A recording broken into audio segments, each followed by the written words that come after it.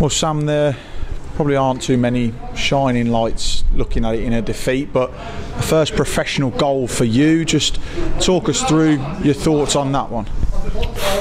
Well, he's come to me and I've just hit it really, and he's found the back of the net, so obviously it's a great feeling to score my first professional goal, and hopefully many more will come now.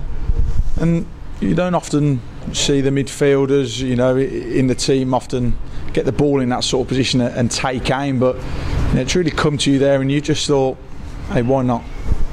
Yeah, definitely. I mean, obviously we knew that it's obviously going to be a tough game, and we had to score really, and we took the lead nice and early, and for the first 30 of the game we were brilliant really, and then for the first half we was brilliant, and obviously it's a disappointing result. And you clearly cut a frustrated and disappointed figure stood in front of me at the moment, and to come here against a side that, you know, haven't lost in 11, you know, really for a large majority of it be the better side, that's got to be disappointing for you and for the team. Oh yeah, definitely it's disappointing for all of us, but it's about putting it right. I know we say this, but it is about putting it right, and we need to go Tuesday night now, and a reaction is needed.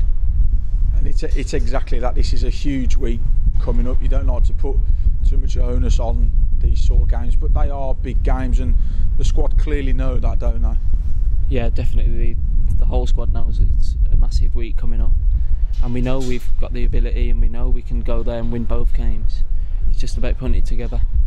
And you've picked up, you know, a couple of appearances now since your debut. Have you found it, you know, as a 19-year-old, you know, you seem to have just taken the game in your stride and you're showing maturity beyond your years?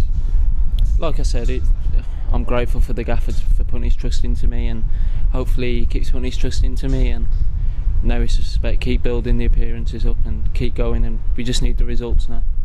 And from your point of view, having somebody like Liam Kinsella alongside you who's played, you know, over 100 games, you know, what's it like having him there? It's brilliant to have Kins. You know, he's going to give his all week in, week out. So to play alongside him, it's very good. And from my point of view, watching from the sidelines, so having somebody like James Clark directly behind you and having Matt Sadler in there as well, you know, for a 19-year-old, it must be good to have experienced people behind you as well as alongside you to talk you through a game. Yeah, definitely. Both of them obviously talked the whole way through the game to me, and they helped me get me through the game, and to have them two behind me, it's brilliant really.